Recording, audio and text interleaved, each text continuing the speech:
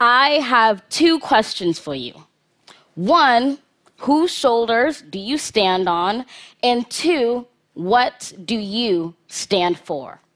These are two questions that I always begin my poetry workshops with students because at times poetry can seem like this dead art form for like old white men who just seem like they were born to be old, like, Benjamin Button or something.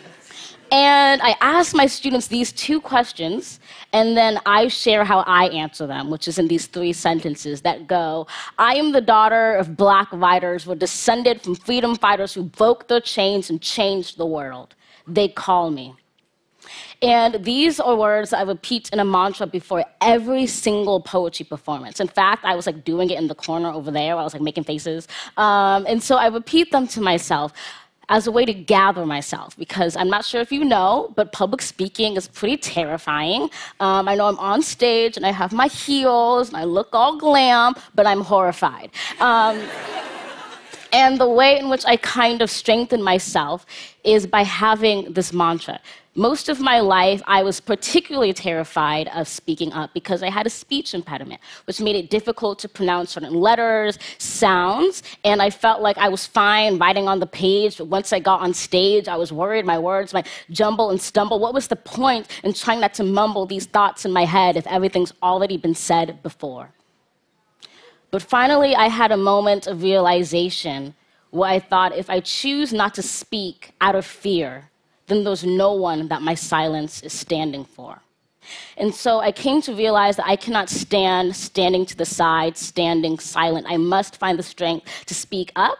And one of the ways I do that is through this mantra where I call back to what I call honorary ancestors. These are people who might not be related to you by blood or by birth, but who are more than worth saying their names because you stand on their shoulders all the same. And it's only from the height of these shoulders that we might have the sight to see the mighty power of poetry, the power of language made accessible, expressible. Poetry is interesting because not everyone is going to become a great poet. But anyone can be, and anyone can enjoy poetry. And it's this openness, this accessibility of poetry that makes it the language of people. Poetry has never been the language of barriers. It's always been the language of bridges. And it's this connection making that makes poetry, yes, powerful, but it also makes it political. One of the things that irritates me to no end is when I get that phone call, and it's usually from a white man, and he's like, man, Amanda, we love your poetry. We'd love to get you to write a poem about this subject, but don't make it political.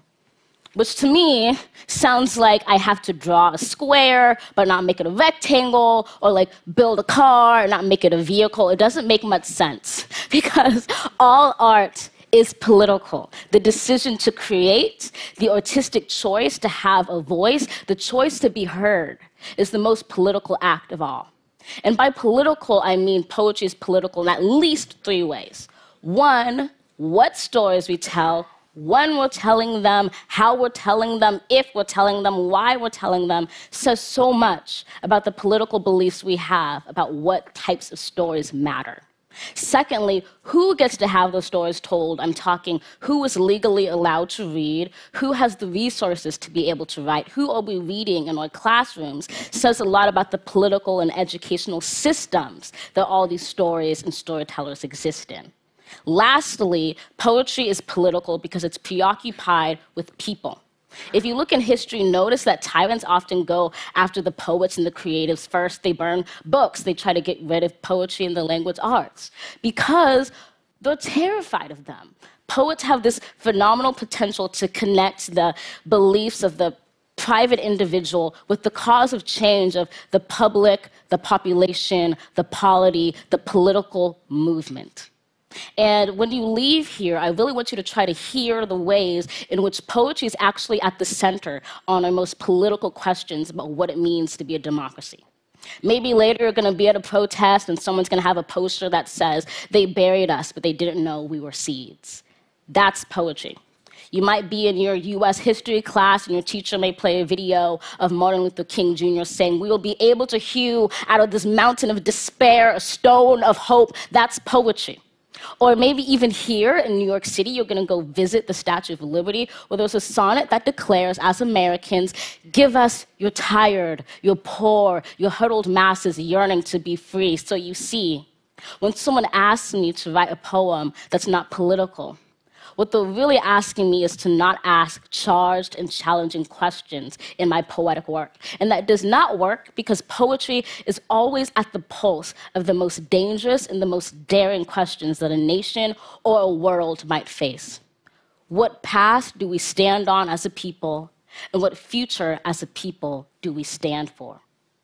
And the thing about poetry is that it's not really about having the right answers. It's about asking these right questions about what it means to be a writer doing right by your words and your actions. And my reaction is to pay honor to those shoulders of people who use their pens to roll over boulders so I might have a mountain of hope on which to stand, so that I might understand the power of telling stories that matter no matter what.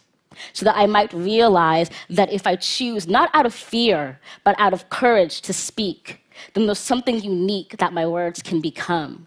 And all of a sudden, that fear that my words might jumble and stumble go away as I'm humbled by the thoughts of thousands of stories a long time coming that I know are strumming inside me as I celebrate those people in their time who stood up so this little black girl could rhyme, as I celebrate and call their names all the same. These people who seem like they were just born to be bold. Maya Angelou, Ntozake Shange, Phyllis Wheatley, Lucille Clifton, Gwendolyn Brooks, Joan Wicks, Audre Lorde, and so many more.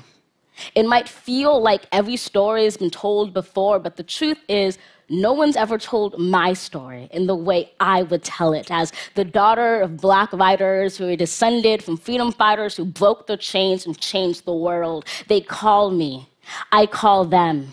And one day I'll write our story right by writing it into a tomorrow on this earth more than worth standing for.